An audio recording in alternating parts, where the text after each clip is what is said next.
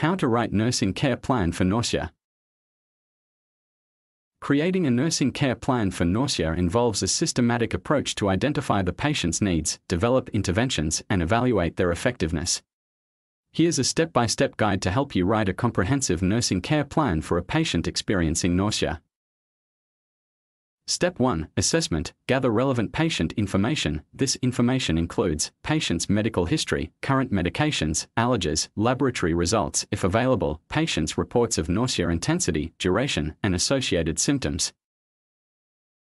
Perform a physical assessment. These physical assessments include observing patient behavior and facial expressions, checking vital signs, pulse, blood pressure, temperature, assessing hydration status, examining the oral cavity for signs of dryness or coating on the tongue, evaluating skin color and moisture, assessing bowel sounds. Step 2. Diagnosis. Identify nursing diagnoses related to nausea. These diagnoses includes risk for fluid volume deficit, imbalanced nutrition, less than body requirements, anxiety, ineffective coping, risk for aspiration, and risk for impaired skin integrity.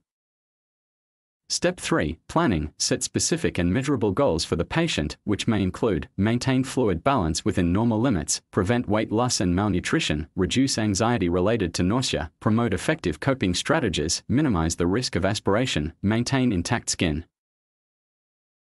Establish appropriate interventions. Some of these interventions includes 1. Administer antiemetic medications as ordered. 2. Offer clear liquids in small, frequent amounts. 3. Provide anti-nausea diet, example, bland, low-fat foods. 4. Educate the patient on deep breathing and relaxation techniques to manage anxiety. 5. Ensure the patient sits upright during and after meals. 6. Keep the head of the bed elevated to prevent aspiration.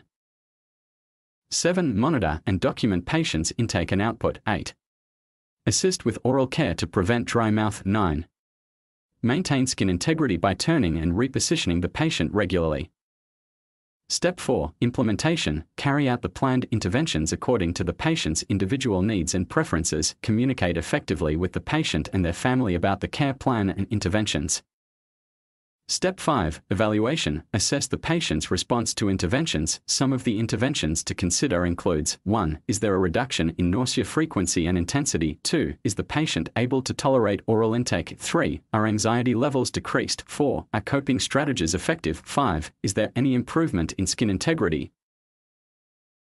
Modify the care plan as needed based on the evaluation results.